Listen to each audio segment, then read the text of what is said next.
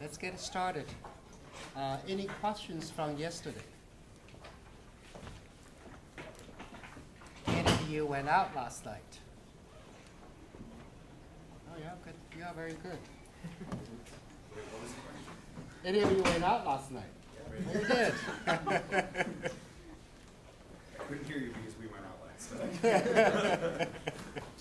So, I remember, I don't know if it's the same thing still, but I was here mid-90s for a couple of years, and everything is closed about 11. Is that still true? No. Oh, so you guys did stay up late. Later than 11. Okay. All right, any questions from yesterday? All right, so I see what we can do. Oh, first thing first, we've had some discussion yesterday. The lunch line was getting too long, too painful. It was decided that the chemists get hungry earlier than anyone else, followed by gas turbine people, and the physicists or the theory people never get hungry. So we're going to have to finish our lecture about 5-10 minutes early. So remind me, well, if you get hungry, raise your hand. It's okay, we're going to go have lunch, okay?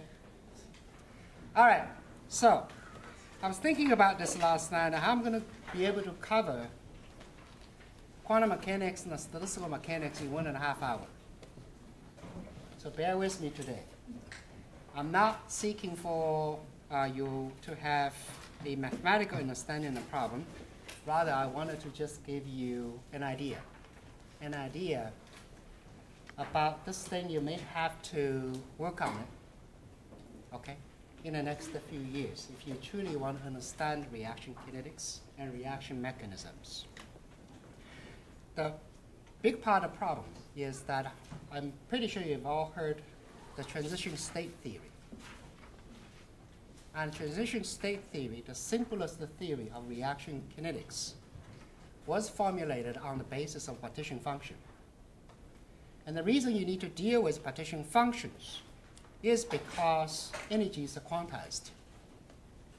Partition function itself, being a concept of statistical mechanics, is a direct consequence of quantum mechanics. So you're going to have a basic feeling for why energy is quantized. Okay? So I won't torture you with all the math today. What I'm going to do is just present you with a broad idea of what is this equations we are solving. All right, without going into too much detail. As we discussed this yesterday, the particle-wave duality essentially tells us that an atom is no longer an atom. It has a particle-wave duality.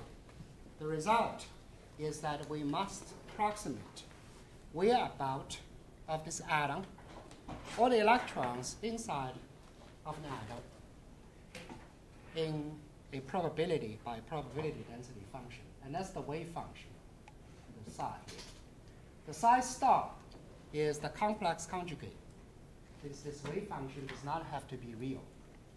And it must satisfy the condition that when you normalize it, okay, over the entire spatial domain, then you must be able to find it. And thus, the derivative over the entire spatial domain must give you unity. Okay. If it's a zero, this particle or this system of particles is not there. Okay. Now, this is a time-dependent Schrodinger equation, and its origin, the origin of this equation comes from the classical mechanics, as a matter of fact. I do not know why it always shifts.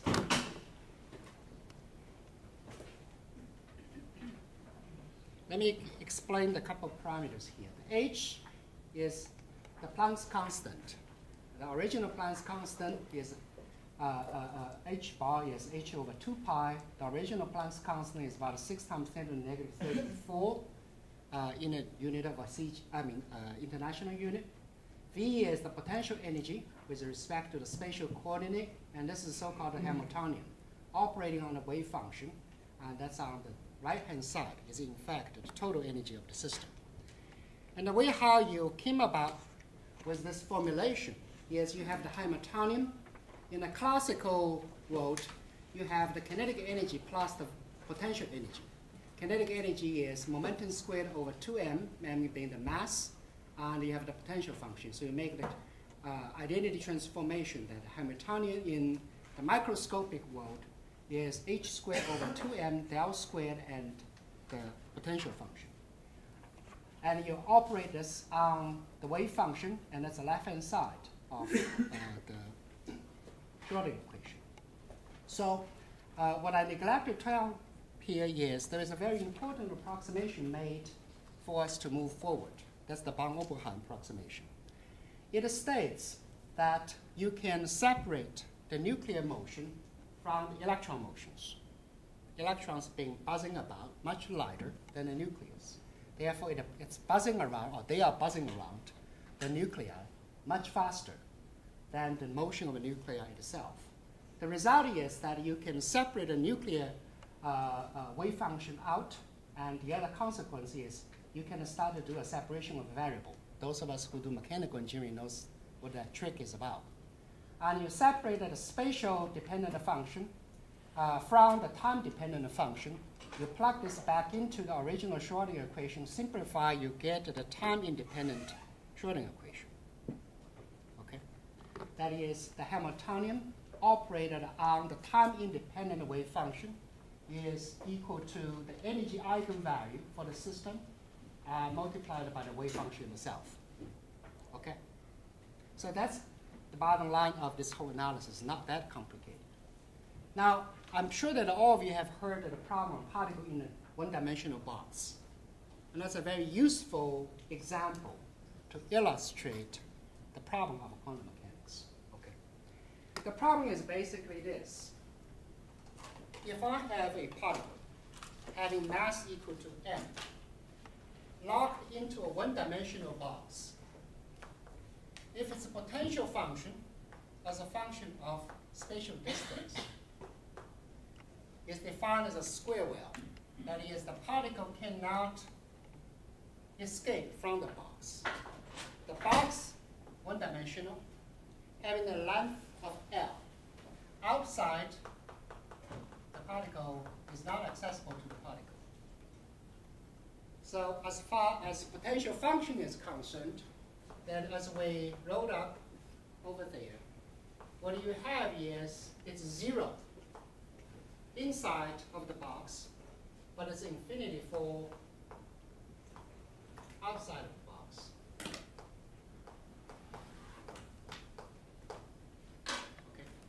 Okay. And this problem can now be taken the potential function operator, throw it out, and the potential function over there is used as a boundary condition. And the meaning for that boundary condition as far as the wave function is concerned is it must go to 0 at the two sides of the wall. And that's a second-order differential equation. We know how to solve it.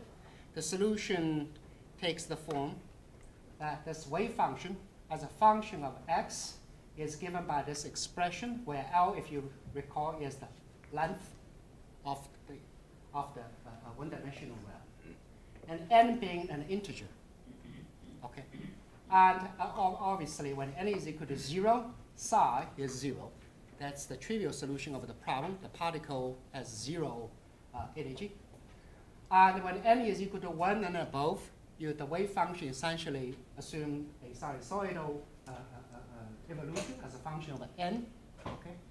And what is more important here is the result directly relevant to us is the energy eigenvalue on the right-hand side of that equation. And as you can see, it's quantized. It's a Planck's constant times the quantum number n squared over 8m over L squared. All right?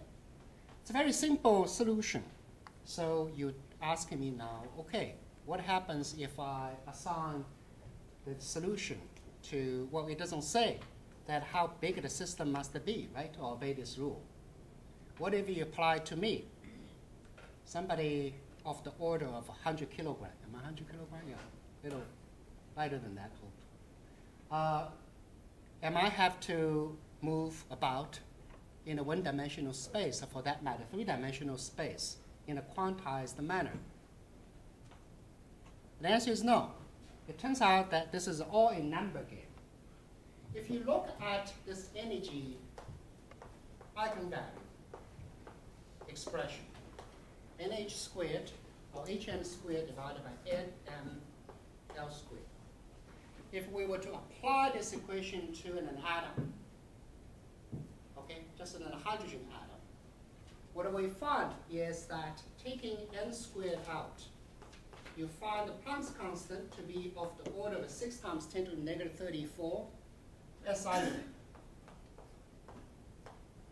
Divided by 8, the mass of a hydrogen atom is about 1 divided by the Avogadro number. Okay, so it's 1 over 6 times 10 to the 23 gram, and you need to multiply this by 10 to the negative 3 to get to the kilogram. Okay, so this is the mass of a hydrogen atom in a unit of kilogram. Let's say this atom is moving about in a one-dimensional box of the length scale of 1 meter. So you have 1 squared. If you look at this, you realize that this E, you ask what is the magnitude of this energy for a hydrogen atom at 300 Kelvin. Taking one-dimensional movement, and we'll derive this expression later. The equal partition principle tells us that roughly it's about a half kT. And forget about a k, we're just going to do an order half. Forget about a half, we're just going to do an order magnitude analysis.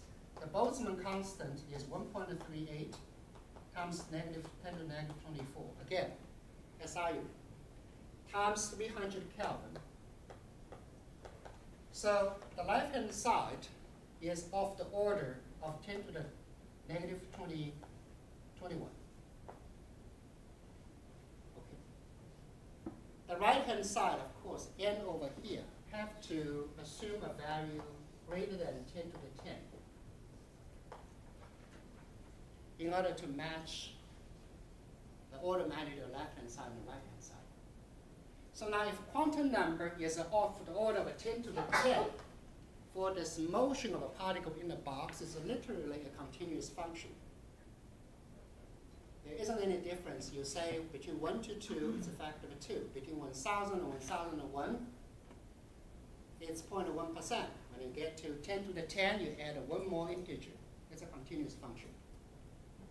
It is for that reason that even though the solution gave us a quantized description for its possible energy, in reality, an hydrogen atom moves about in the space of the dimension of importance to us continuously. We cannot assume energy in a continuous fashion.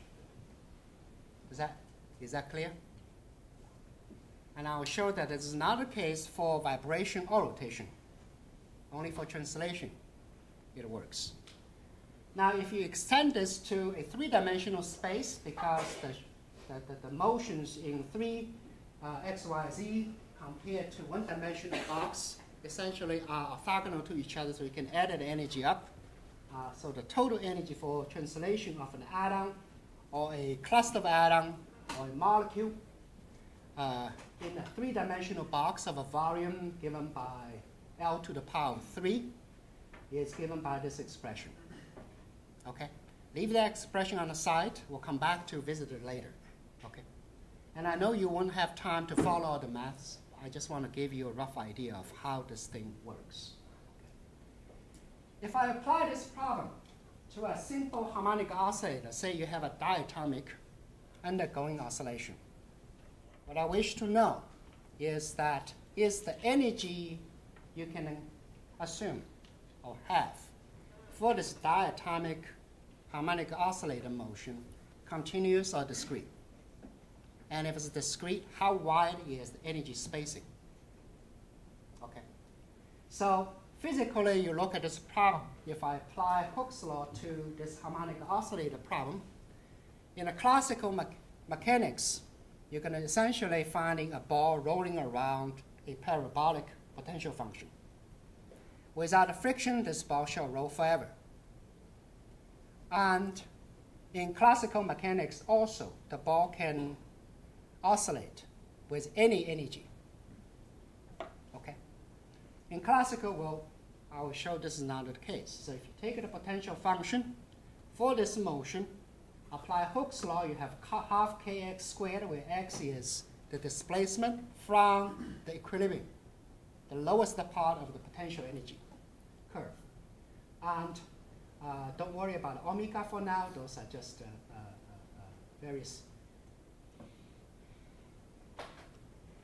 transformation we do. And don't worry about the math here. And I just want to show you the result. Turns out this energy eigenvalue, after you solve the one-dimensional finitely independent Schrodinger equation, is n, which is the quantum number,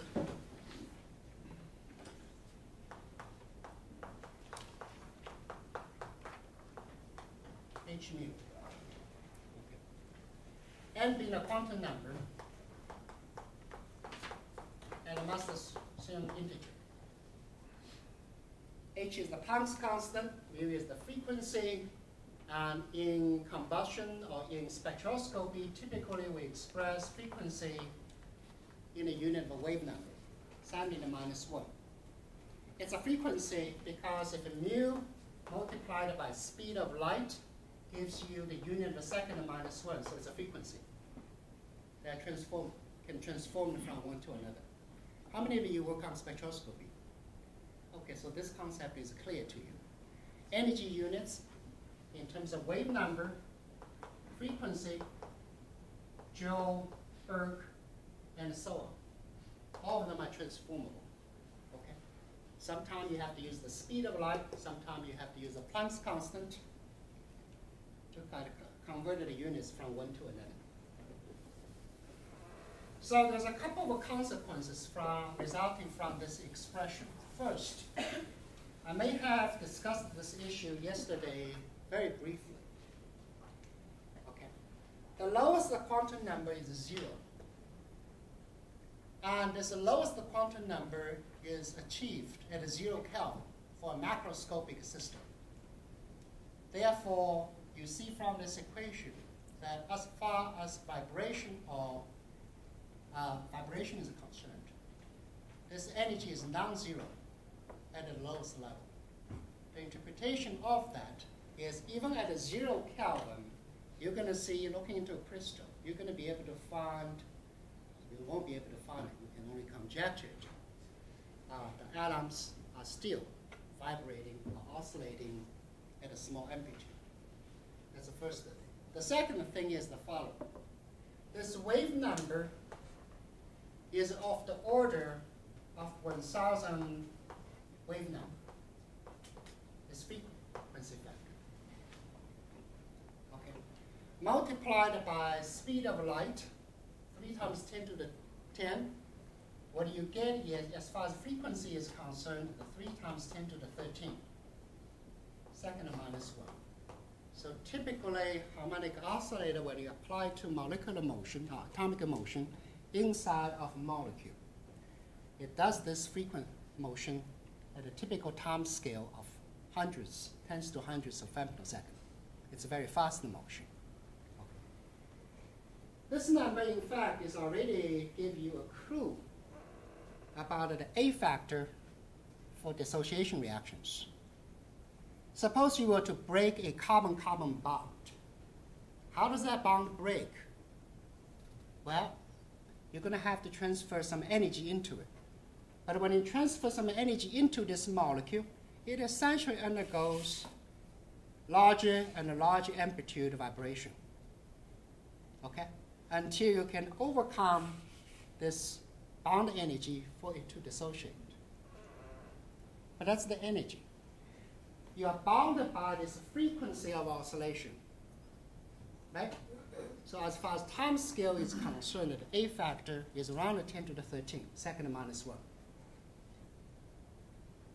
Does that make sense? So when you look at a reaction model, you see some of the A factors, those are for unimolecular dissociation reaction at a high pressure limit. Typically assume a value around 10 to the 13, 10 to the 14, in some cases 10 to the 15. It's because of this fact. Okay. All right. So that's the vibrational motion. Now for rigid rotor, that's the last motion we have to worry about. Taking a stick, okay, and you rotate it, and you need to define the moment of inertia. Moment of inertia in mechanical engineering undergraduate curriculum is in the dynamics class, junior year class. Okay. You take the center of the mass for a linear structure already, and you take the mass, assuming in this case all the mass are centered on the atoms, and the atoms are bounded into a chemical bond into a structure. You take the mass multiplied by the distance squared between the atom and the center of mass. That gives you the moment of inertia. Long story short, the solution for this problem, again, is quantized with energy eigenvalue for rotation given as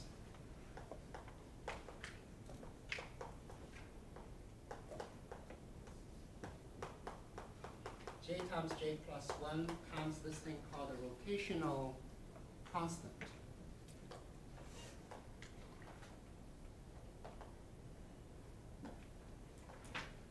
Again, it's typically expressed in the form of wave number, okay, where J is the quantum number. With degeneracy, it's a small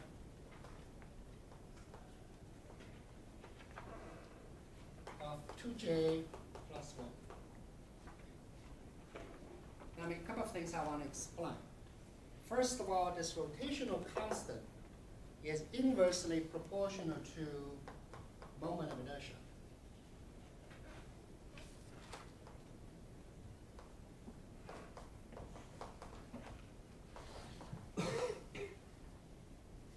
In other words, the smaller the stick for a given quantum number, the greater the rotational energy is going to be.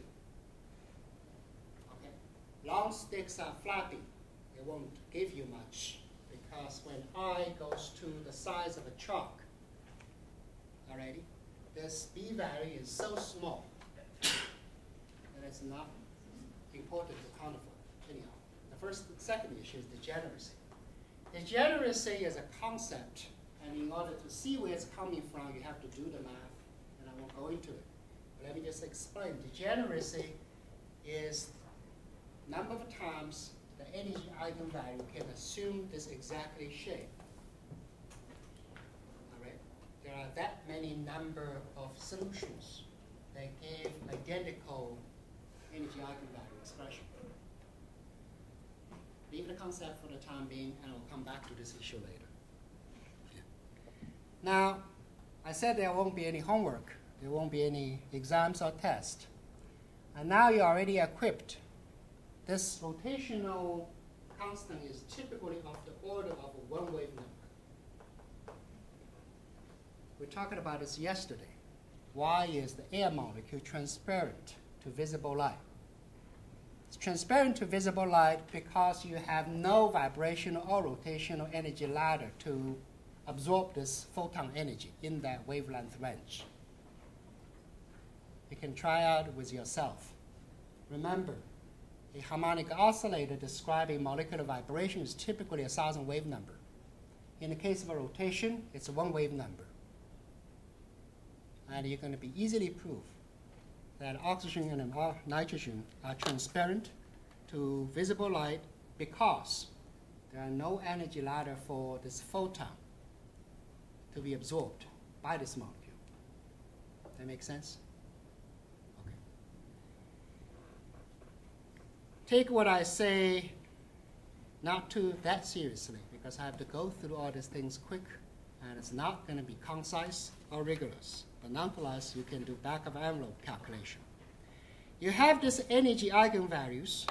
You ask, then what? These are, after all, potential energies. These are, after all, ways with which you can organize energy. It's a bookshelf.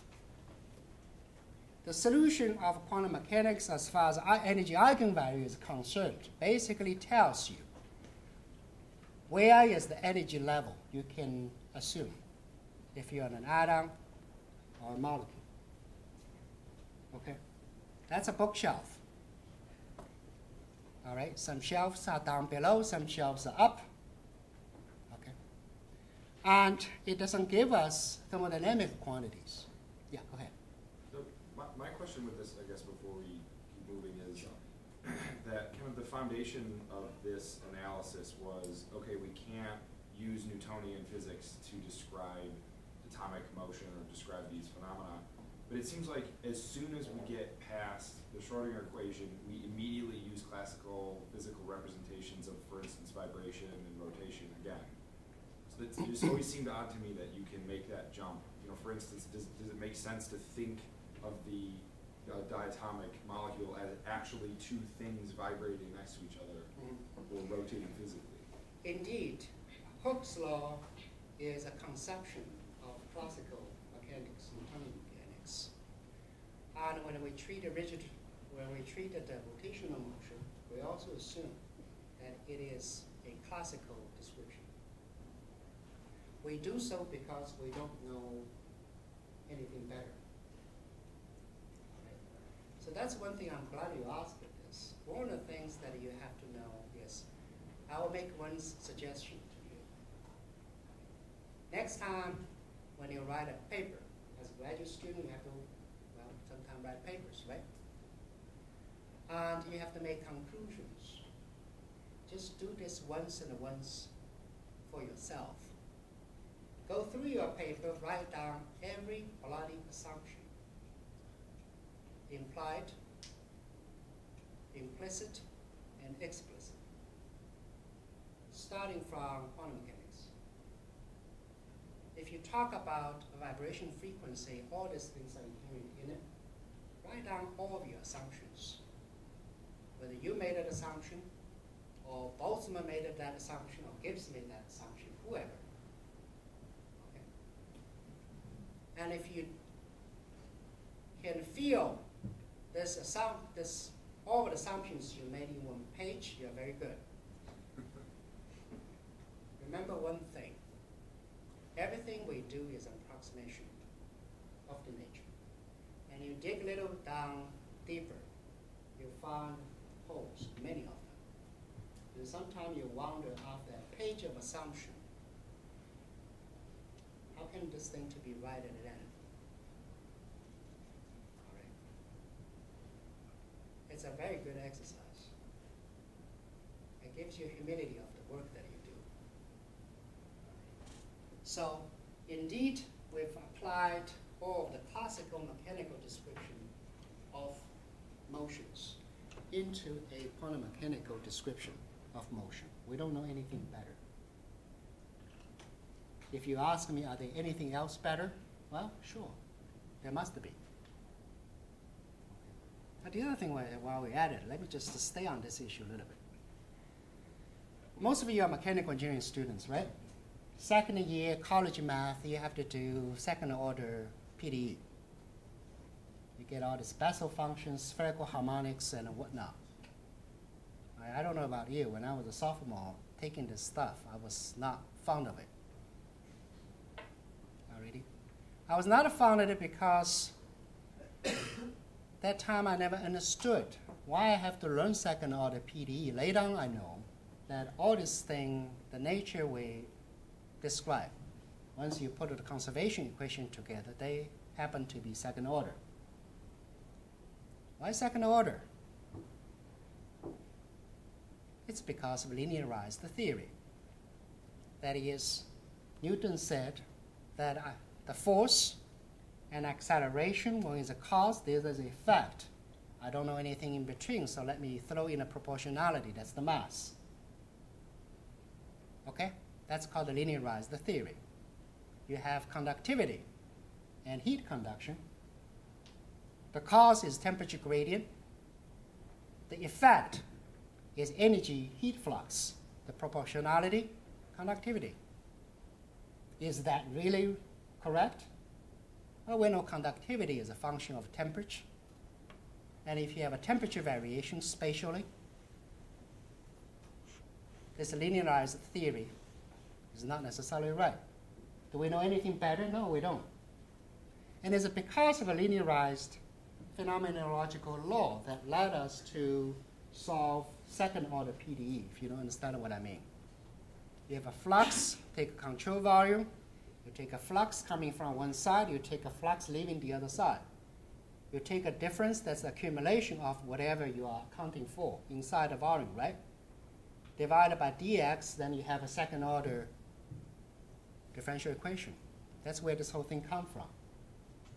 You ask, well, nature really operates second-order PDE? Think about those things. Okay, yeah, go ahead.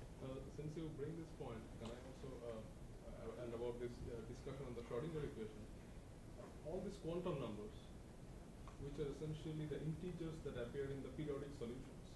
Correct. Doesn't that also suggest that the Schrodinger equation or the governing equation of everything should be second order as well? Because it's the Laplacian which gives. That's right. Yeah. Well, even the Schrodinger equation is second order PDE. We saw it, right? Right. It's del squared. All right. It's all the same at the end. All right. We're all influenced. We're all students of Newton. If you ask why you have to learn Bessel functions because of Newton, it's because of phenomenological law of linearized cause-effect dependency. The scaling factor is the property. Conductivity, diffusivity, those are properties, including mass. Alrighty? All right, let's not diverge too much on this. I can talk about this for hours. So let me move on, okay? Did I answer your question? Well, rather, I don't have an answer for you. Let's assume this stuff to be right until we're proven wrong. At this level, we're already dealing with approximations. That's the statement I can make, okay? So we have this energy eigenvalue. So you ask the question, then what? Okay? How do we put molecules with different state of energy into this macroscopic version? And how do we connect between quantum mechanics, the allowable energy level, with something you can measure, like a temperature, like a pressure? What is the statistical mechanical description of pressure? Okay. So to do that, we need to learn something about Maxwell-Boltzmann energy distribution. You had that stuff before? Roughly, right? If you haven't had it, it's not that difficult. So if you look at how energy is distributed, or potentially how energy is distributed for a molecule, all right? What you found is it's a postulate by Maxwell and Boltzmann, okay? And it says that the energy density of a state, rho E, that's the number of ways you can organize a certain energy over energy state between EI to EI to DEI is described by this equation. What this basically says is that how energy is going to be distributed is that you always go with an exponential decay function. In other words, the layman's interpretation of this postulate is most molecules or most of the things like to stay in the low energy state. This is an exponential decay function. So the largest value, keeping in mind I is the quantum number, for E sub I is 0. Okay? And that has the highest probability. And it just undergo exponential decay. Most of the things like to stay lazy. So this is a ratio. The denominator over here is basically the molecular partition function. That's a lowercase q. It says that for a molecule, the partition function residing in the volume V at a temperature T, the partition function as a statistical description for this one molecule system is given by the sum of all possible ways you can do this as an exponential function, and that's the Boltzmann factor. Now, every time I talk about this, I'm a little shaky because this is one of the part. As a postulate, I don't quite understand it. It's a backward fudge. Okay? This is essentially used to fit everything we know about pressure, about internal energy, and so on. I'll show you a little later. And it's for the same reason, do you know how did Boltzmann die? Suicide. He committed suicide. Okay. If you keep thinking this for too long, it may be dangerous. Every time I go through that, I feel uncomfortable. But live with it. It's a posture. So now the next thing you need to do is to recognize the total Hamiltonian for a system is a sum of translational, rotational, vibrational, electronic Hamiltonian. Those are, after all, orthogonal motion can be decoupled from each other. So you can solve the particle in a box problem, vibrational, rotational problem separately, as energy are isolated from each other. And the result is the energy eigenvalues are also additive. Okay. Then you ask the next question, when I have all this energy now, I have a bookshelf for rotational energy possible, and I have a shelf for vibrational energy. You say how many ways I can arrange this energy, organize this energy. And that in statistics is a product. Okay. There are 5 ways to organize translational energy, 5 ways to organize rotation. The total is 25. Are we okay with that? All right. So let's look at the translational partition function. Why we need to do that will become clear quickly. If you look at the translational partition function, you plug in the energy eigenvalue from the particle in a box problem, now in 3 dimensions, into this expression. You can't evaluate the sum, but recognizing the fact that this is almost a continuous function with respect to the quantum number, you can transform the finite summation to an integral, and there is an analytical solution available for it. And this partition function molecular is 2 pi mkt divided by Planck's constant squared times V. V is the volume. That's L to the power of 3. Okay. We'll leave this expression here for a little bit. We'll come back to that to it later. You go to rotational partition function. You have now the energy eigenvalue plug into the Boltzmann factor. You have the degeneracy now. Plug it into the expression. Okay? And what you get is over here, by making an assumption that the J is from a finite summation, you can go to an integral. That's a huge assumption. Okay? What you get is rotational partition function is a KT over B. B, remember, is the rotational constant, inversely proportional to moment of inertia. I recall yesterday I talked about the symmetry number. When you do group additivity, you have to consider the symmetry number. Okay? If you look at the partition function, and this is after all equivalent to saying how many ways I can see the energy to be organized. And down at the end, you have to worry about whether you have symmetry. So if I have a perfectly symmetrical stick, if I orient it this way, I orient it that way, there's no difference. It's indistinguishable. The result is the symmetry number for the stick is 2, and you have to correct for it. Okay? The entropy correction comes from this theta through the rotational partition function, as we will see. Okay. So this symmetry number, how many of you have to use symmetry number in your research? A few of you. Okay, let me discuss this a little bit. Rotational symmetry number essentially is linked to entropy. And asking the question that how many configurations in a molecule that will become indistinguishable, that is indistinguishable from each other. Take, for example, methane. Methane is tetrahedral.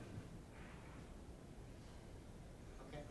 What would be the symmetry number for methane? The answer is 12. Why is it 12? It's tetrahedral. You can assume this is the rotational axis to start. You can rotate this 3 times, leading to 3 identical, indistinguishable configurations. Right?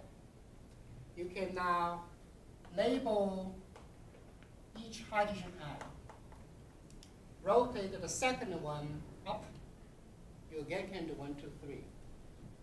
The total of 4 hydrogen add-on, 3 times 4 is 12. So for methane, the symmetry number is 12. Okay. What about a benzene?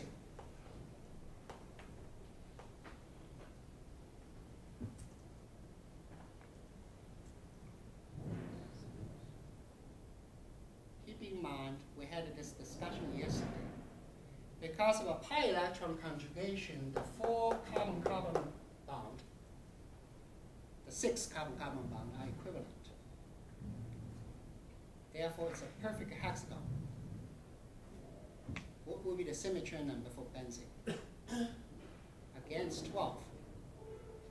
You can rotate this hexagon 6 times along this rotational axis. You get back a distinguishable, identical geometry configuration. You can flip this thing over and do that again. So it's 2 times 6, that's also 12. Okay. A methyl radical, what is its symmetry number?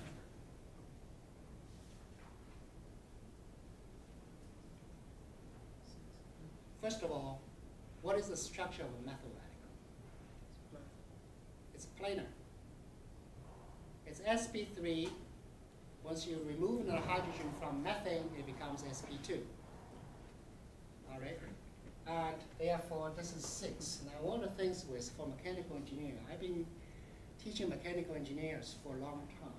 And one of the things I find it somewhat difficult is that the basic chemistry knowledge in applying these things is important, as you can see. Okay? You have to know methane is tetrahedral, not planar. But then if you go from methane to methyl radical, remove the hydrogen, suddenly this thing wants to be planar. And the geometry of it impact how you assign rotational constant, impact how you determine entropy.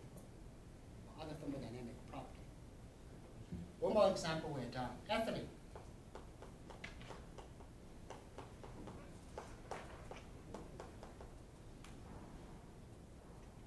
Anyone? It's a symmetric, planar, symmetric about these 2 axes. Anyone? 8. Play with this. And it's all about how many times you flip this thing to get a geometry. That looks identical to the previous one. All right. Go to vibration.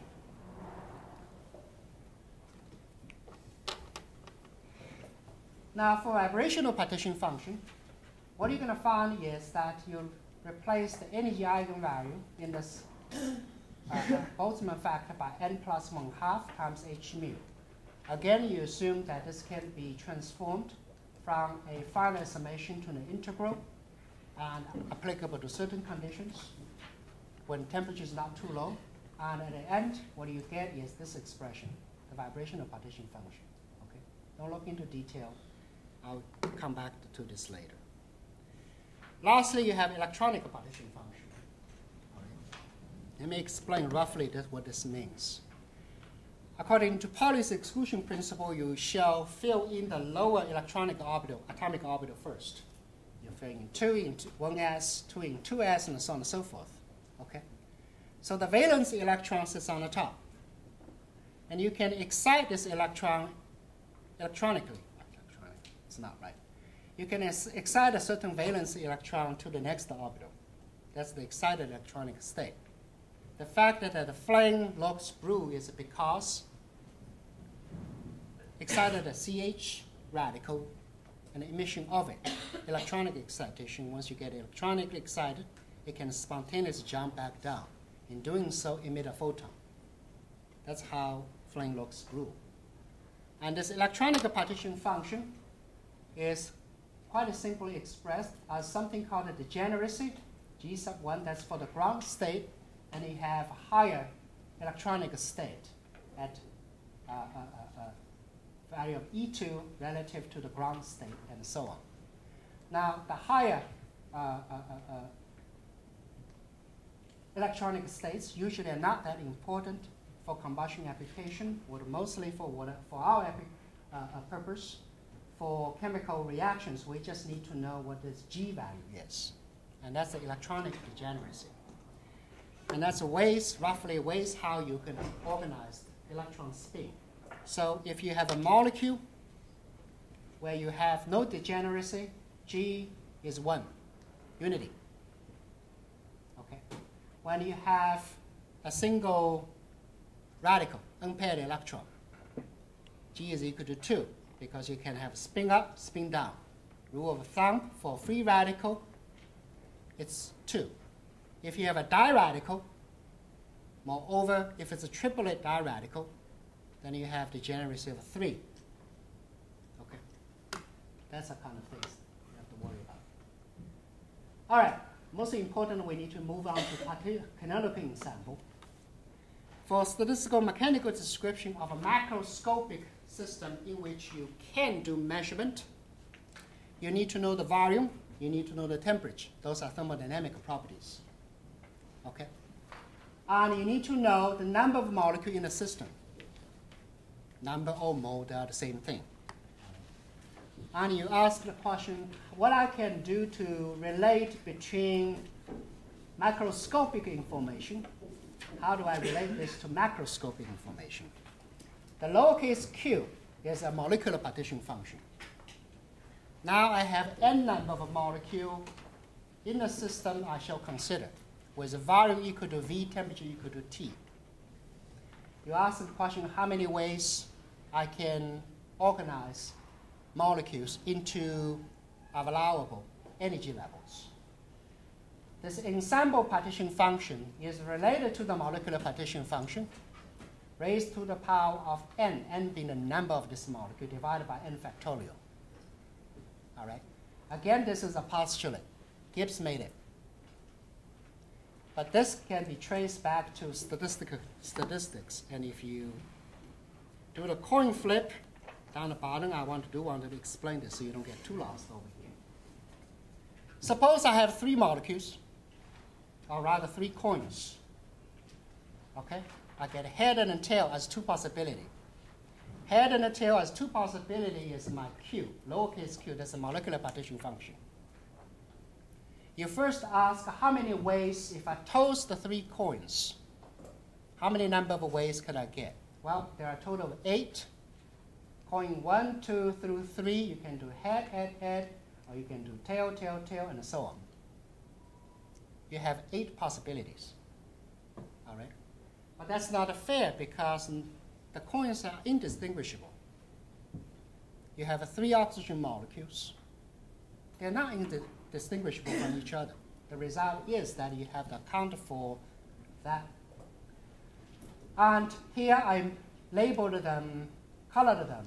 That is head, tail, tail, tail, head, tail are indistinguishable from each other. If you count tail, that's coin number 1, coin number 2, or coin number 3.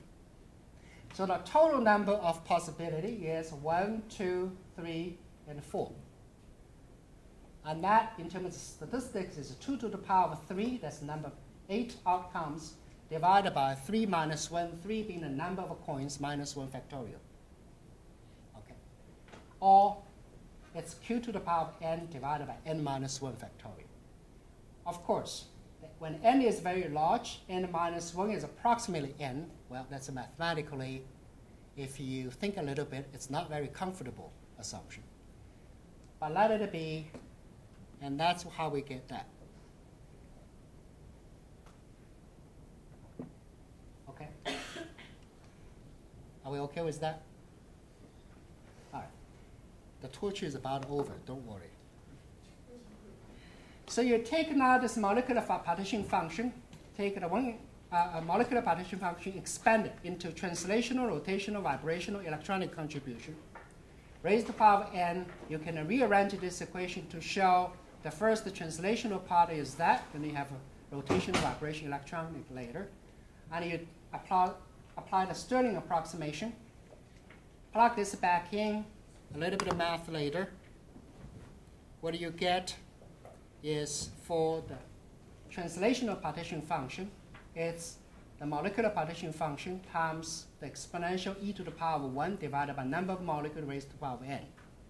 Okay. All right. So you say, well, I have the microscopic description of allowable energy levels. How do I determine the internal energy of an ensemble having n number of molecules residing in volume V at temperature T? This mean energy is the sum of individual energy level weighed by the density of energy state. Sum over, you get a mean energy.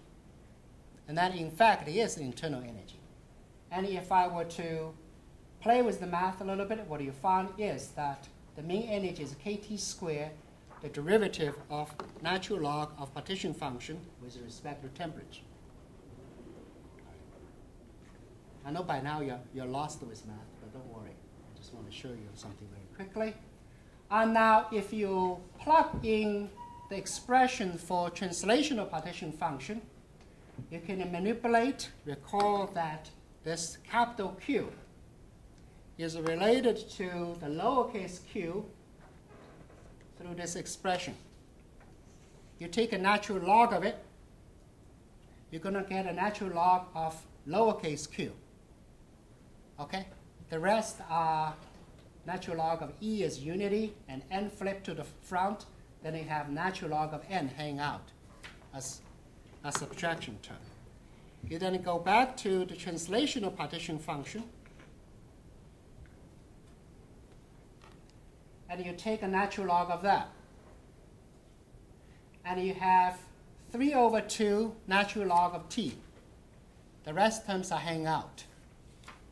Don't worry about them, because once you take a derivative of that with respect to temperature, all the rest of the term drops away. What is left? 3 over 2 times t. Okay?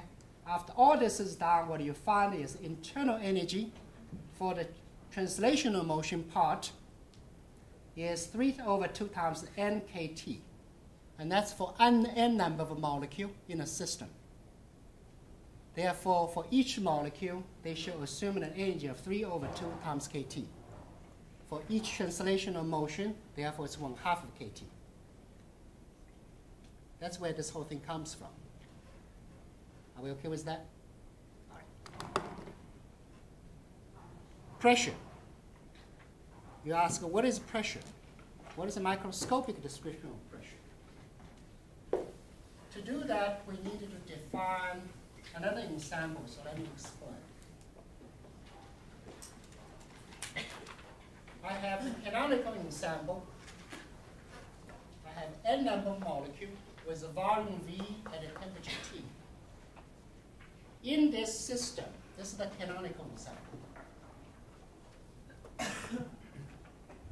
I have many microcanonical ensembles. Each would have, for the first one, I have n1 number of such molecules occupying energy level E sub 1. Okay. And again, they can be populated through the entire volume. So the NVE ensemble is the microcanonical.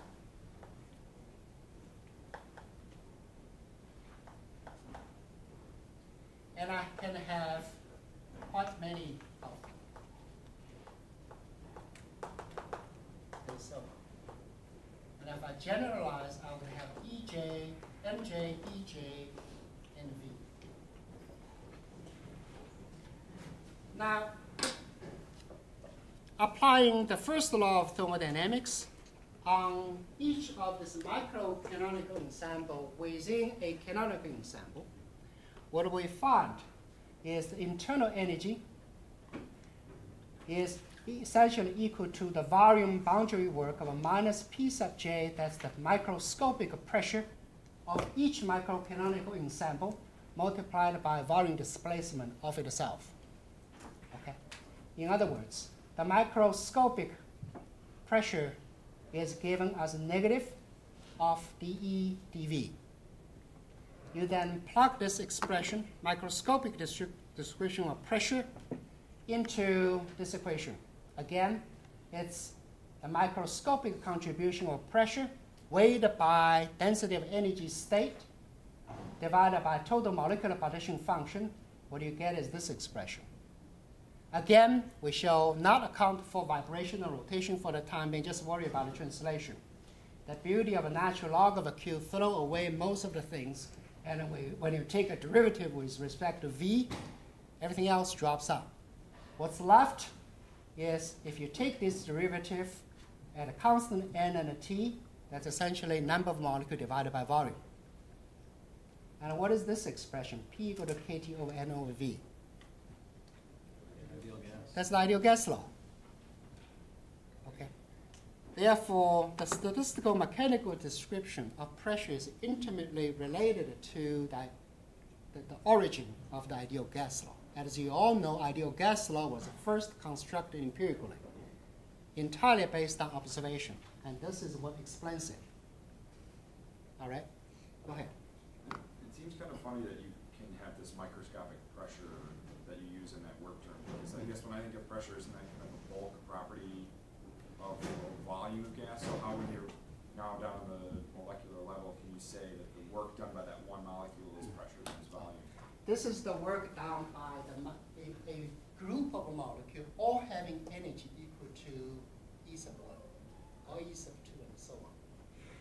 The origin of that derives from the fact that you have the total number of states or fractional number of states having energy equal to E sub I divided by kT, and the fraction of them is given by this expression. In other words, the low energy state would have a greater probability of population than a high energy state.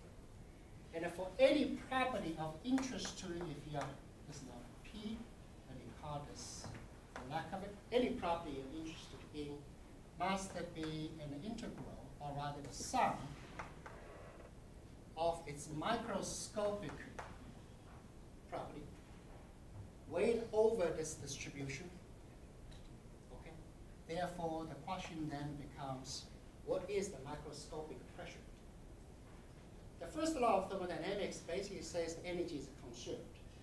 That can be applied to macroscopic system or microscopic system. You essentially pull out atom number 5, number 16, they all have the same energy. You ask for this group of molecules or atoms, how does the pressure is defined? When you apply the first law of thermodynamics, linking E sub I, that's the internal energy of this molecules can have, okay, relating to its volume work, boundary expansion or contraction work.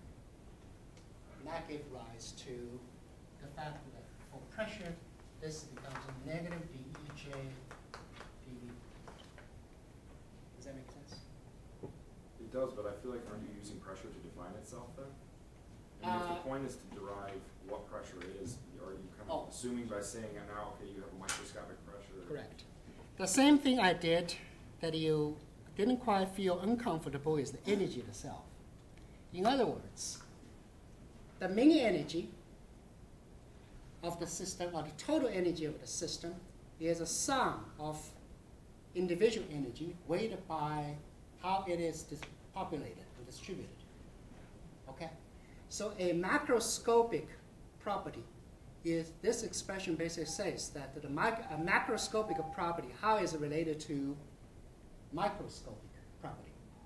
And to that end, the definition for pressure didn't change.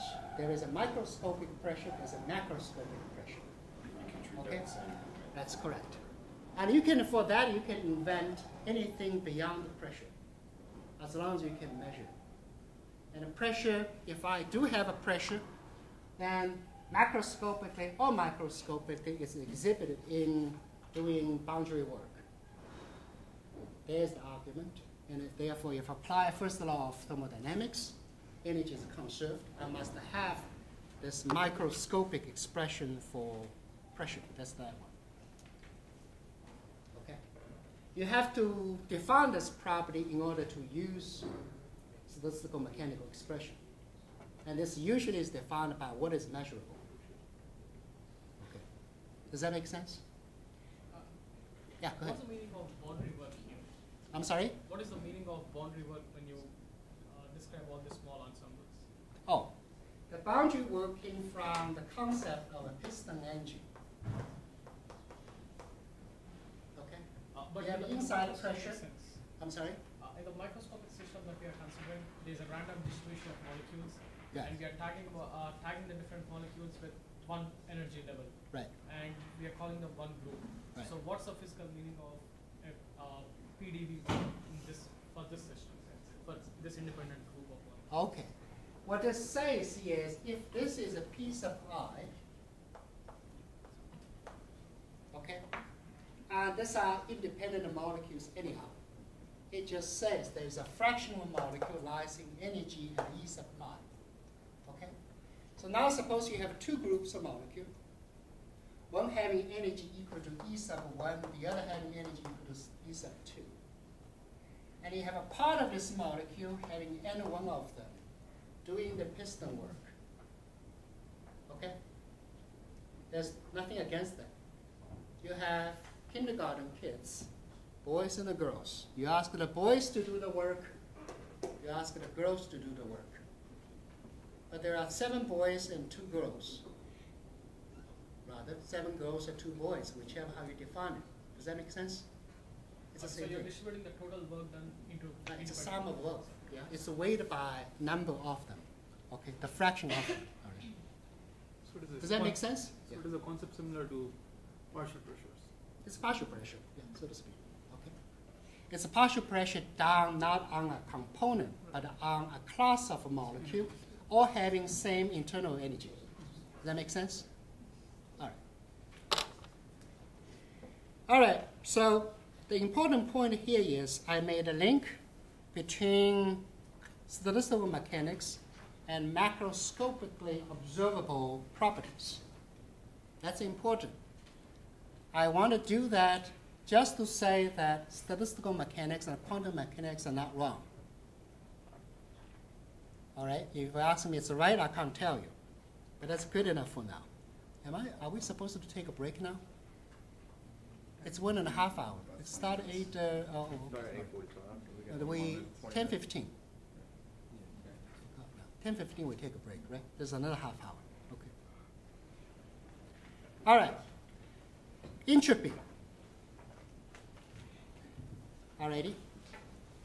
In general, you're not going to be able to understand the true meaning of entropy until you deal with statistical mechanics. We said that entropy is a measure of randomness of a system.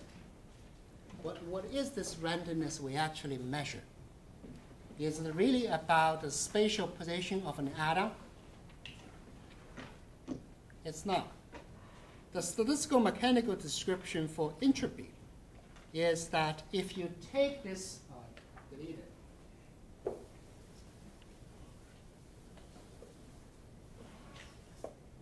Is that if you look at the previous description in terms of canonical ensemble, NVT, decompose this into micro-canonical ensemble of N1, E1, N2, E2, and so on.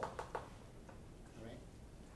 Statistical mechanical description for entropy is that it is equal to the number of ways you can organize the molecule at a given temperature into that many of micro-canonical ensemble. Okay? You have this class of people. In the evening, you all stay in the dormitory. And there are, well, here maybe 25 rooms. The question is, how many ways you can arrange you guys into these 25 rooms? Alrighty.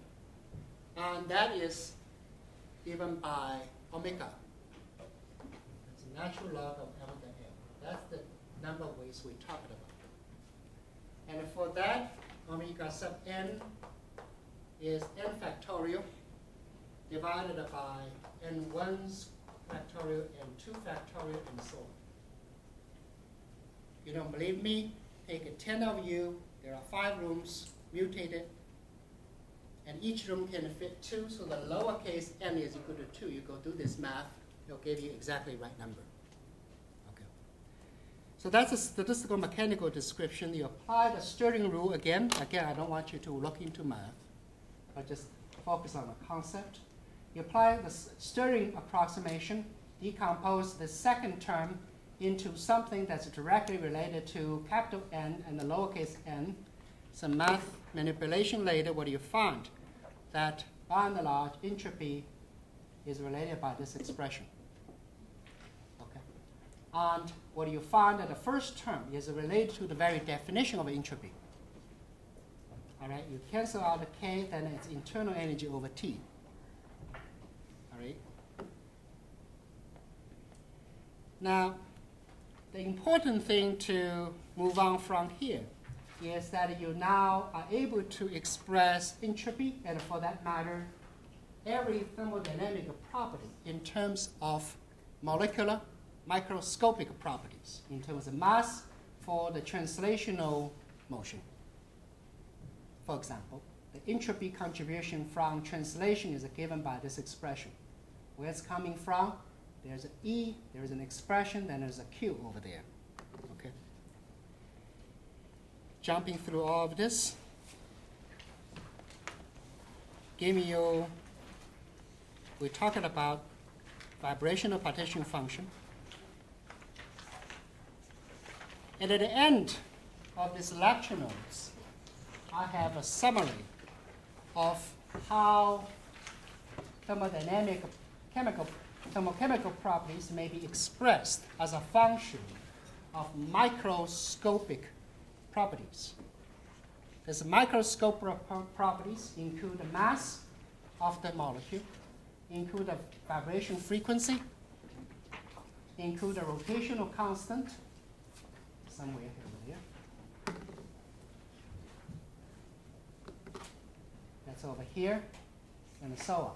For diatomics, for linear polyatomic, and for a nonlinear polyatomic. Again, the expressions are not important unless you need to use them. All right. What I want to summarize through this very short discussion about quantum mechanics is indeed energies are quantized in a microscopic world. But don't be scared of it. And once it is quantized, statistical mechanics recast this whole solution in the form of macroscopically observable properties. Those are pressure, temperature, internal energy, specific heat, and entropy.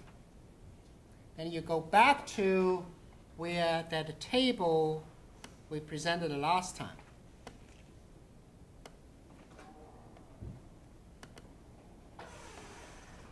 You ask the question, how do I get, where did it go? That table. How do we get entropy specific heats? Well, what do we need to know microscopically? You need to know the vibration frequency. Those are molecular parameters. And you need to know the rotational constant. The rotational constant is related to molecular geometry. Where do you get this information? Today, mostly we do that by quantum chemistry calculation. Okay. How many of you had done quantum chemistry calculation? How many of you plan to do quantum chemistry calculation for your PhD work? Okay. For those of you who develop reaction mechanism, I ask you perhaps to do one thing. You must have the code called Gaussian.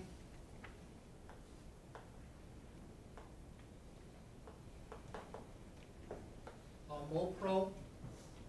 there's a couple of standard quantum chemistry package available in your school's computer. Okay? Play with it just for a week. You may get a hook onto it. It provided you with a lot of answer. Might not be accurate answer, but if you were to determine those properties, now the Gaussian code can spit out those properties for you. Okay? Now, let me ask a couple of you can use the quantum chemistry code. You use it for the purpose of calculating potential energy surface. I saw one other have used the quantum chemistry package. Yes? What do you use the code for? Well, which code do you use, by the way? Mostly Gaussian, a little bit of Gaussian. Prof. Okay. Usually trying to calculate individual rate constants. Okay. Through the potential energy surface, right? Okay. All right.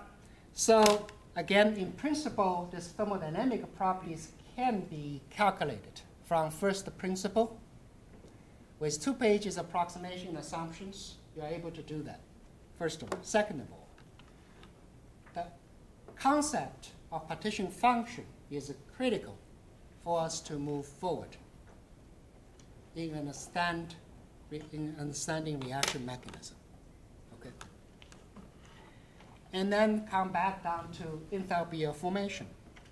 How do we determine that?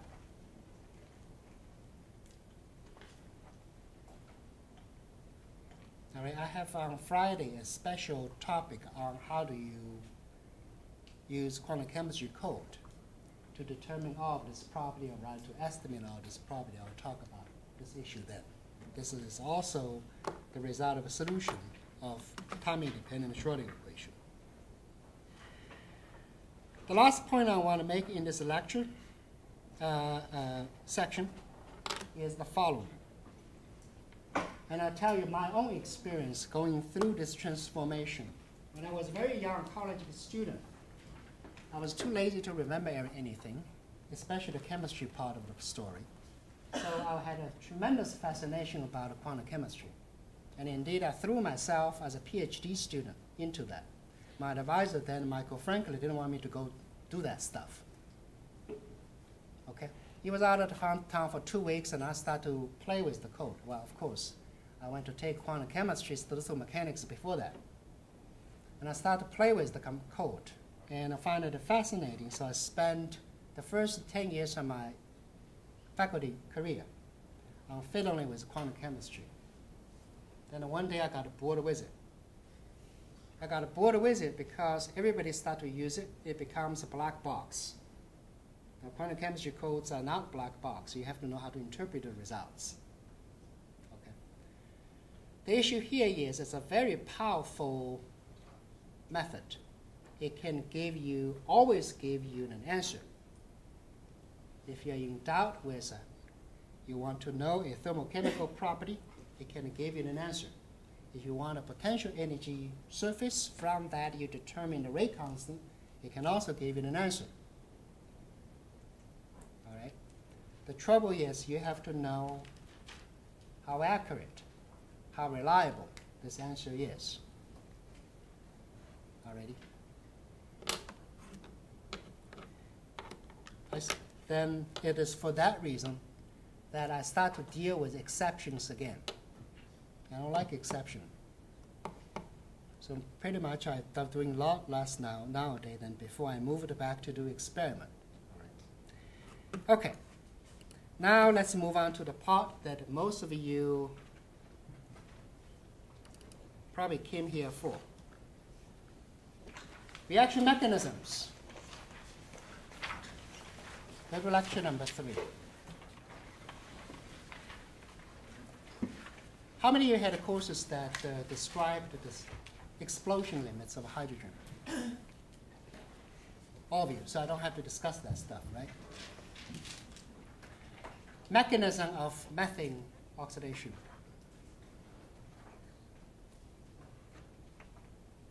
A little less. NTC behavior. Oh, you did that. All right. And high hydrocarbon. Mechanism of benzene aromatics. You all did that. Great. So now what I'm going to teach you here. All right, first thing first, for those of you who haven't heard it, we talked about this yesterday briefly already. The distinction between global reaction and elementary reaction. Now, if you look at the overall process of oxidizing hydrogen, all right, producing water as a complete combustion product, this process is known as a global reaction process. What this refers to is that the reactants enter into a reactor, and the water comes out from the reactor. All right. In reality, you never find a two hydrogen molecule react with oxygen. Why is it? No probability for three molecules to simultaneously collide with each other. Chances are this: you go to a market, you bump into a friend, that's very probable. Chances are simultaneously you bump into two friends who are also not with each other. It's almost zero. Agree? And that dictates this whole thing. Elementary refers to those processes that requires physical collision, like two hydrogen atoms colliding each other. The outcome just may be in a hydrogen molecule.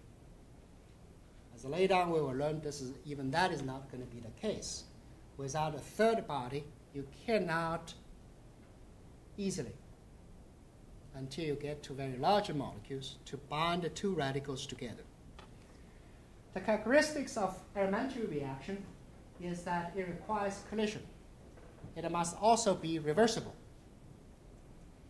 Okay?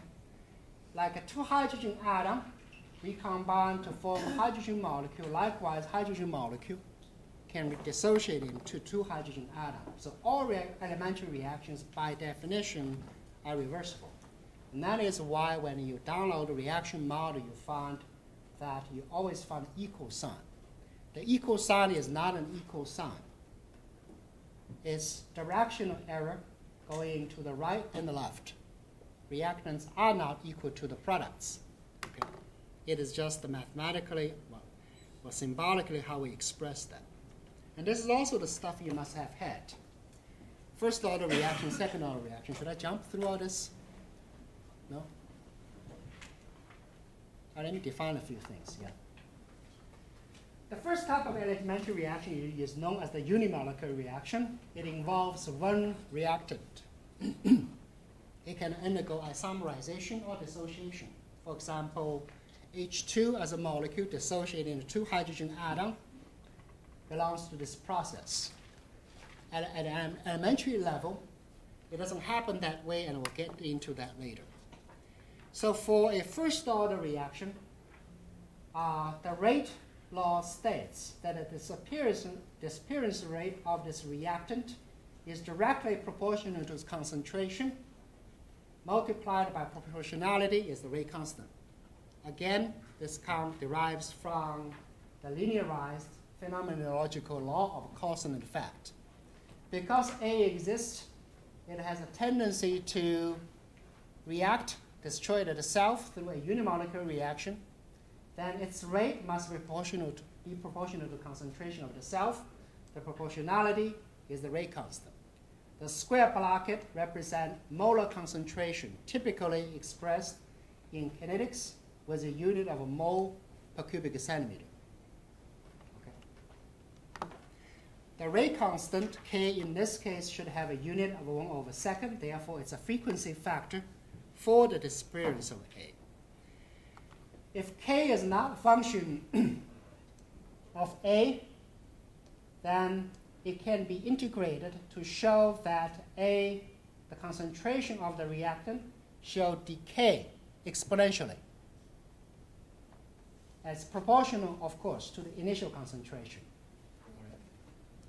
Now, in general, unimolecular reactions occur because of a collision of this molecule with a third body. Take a nitrogen molecule in air. It has no reason to dissociate until something kicks into it. dump so much energy into it to the point that its oscillation, the amplitude becomes so large that a poke over this potential energy well for it to get out. Once it pokes the head out, the two atoms will leave each other, perhaps permanently and forever. But you'll require some energy dumping into the A molecule. So the other way to express unimolecular reaction is you require a third body, typically expressed by M, and then in this case, the disappearance rate of A is again proportional to the concentration of the self and the concentration of the third body. And in this case, is the molar concentration of the gas. Okay. The second type of reaction is known as the second order bimolecular reaction. You have two reactants, A physically collide into B. You ask how fast A and B disappear, and in general, the reaction rate is described by molar conservation principle. The disappearance rate of A is equal to the disappearance rate of B, and should be proportional to concentration of both. And this equation should have no analytical solution except for some special cases. When A is A, that is, molecules can react among themselves, then this expression becomes 1/2 of dA dt is Ka squared. You can solve this to show the time dependency of A with respect to time is given by this expression. Therefore, it's not an exponential decay function, but it is still a decay function with respect to roughly 1/T. Okay. Now, the other case that we utilize quite often in measuring reaction rate constant, is to apply the pseudo first order principle. You have two reactants, A and B. You flood the system with lots of B, very little A. So by the time A is consumed completely, the concentration of a B stays roughly the same. That becomes a pseudo first order reaction because B is a constant. So when you go up to that expression, K times B becomes a pseudo rate constant called K prime, and this whole thing follows first order kinetics. That is, the time evolution of concentration of A is again given by this decay function, exponential decay function. Okay. Now, termomolecular reaction, as we discussed before, is highly unlikely. The probability is so small that usually we don't account for it. Okay. Now, this is also something you've had before, the law of mass action. That is, if you look at a generic reaction with the reactants A and B, products C and D, the forward rate is given as a K sub F, that's a forward rate constant multiplied by reactant concentration. The back is KB times C and D. The net reaction rate for A and B to disappear is that for corresponding to production of a C and D, that's a time derivative given here. And it is the result of net reaction rate, R sub F minus R sub B. Okay? And that's given by this expression. Under equilibrium condition, equilibrium, we talked about this yesterday, is not static. Equilibrium is dynamic.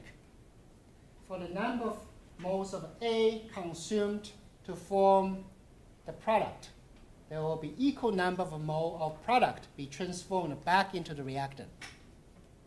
The result is that the forward rate and the backward rates are equal. And that's equilibrium condition when you have the two rates are equal. It follows that if based on this expression, the ratio of forward rate constant and the back rate constant given by the equilibrium expression itself is related to the equilibrium constant. Therefore, Kf over Kb is the equilibrium constant itself. All right, we all know that stuff, right? Now, let me make a comment. All right, you can begin without are quite many papers lately, last 5 years, on using reaction models and mechanisms to predict a variety of experimental observations.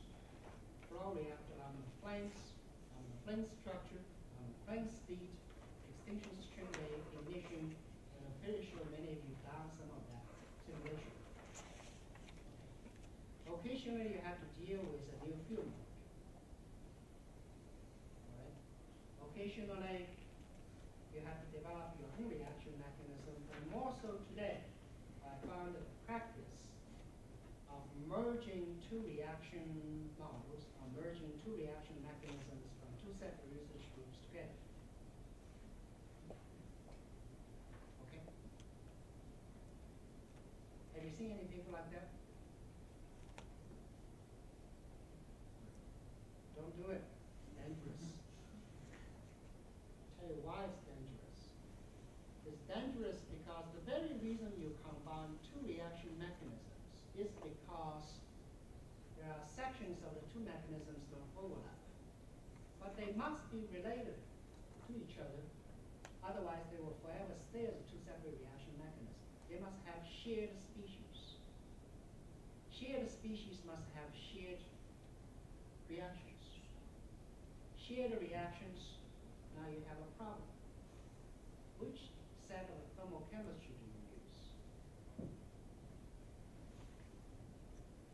You have model A and model B. Are you sure when you combine the two reaction mechanisms, you check every thermochemical property to make sure they are the same? If they're the same, there's no problem. If they're not the same, what fundamentally you're doing wrong in this whole thing is you're destroying this relationship. If the thermochemical data, suppose A and B are species you found in model A, C and D are species you found in model B. They have different assumptions made for thermochemical property of A and B and C and D. Right? They may not be consistent. If you combine this whole thing together, how do you show this relationship is obeyed? And indeed, a lot of time when this happens, I can tell you that I've seen many times that a flame just won't converge. Why wouldn't it converge? It's because chemking takes only the forward rate constant, right? The back rate constant is computed by equilibrium constant. When you introduce inconsistent thermodynamic expression properties, which are subsequently used to determine the equilibrium constant, what you mess up is the back rate constant. Hey, who is to say the back rate constant is less important than the forward rate constant? If you do a flux analysis, you often find that reactions moving forward direction by and large, and you also find other reactions moving backward to the front. Be careful with that. Be very, very careful with that. And I can tell you that my own, every time I review a paper, this is often the things I complain. Watch your back rate constant. Okay.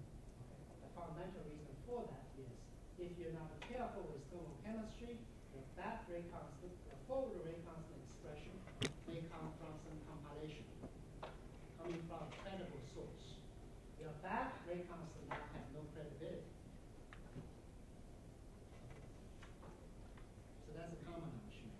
Let's take a break. Let's think about it. I'll move on to talk about chain reaction mechanism and a steady state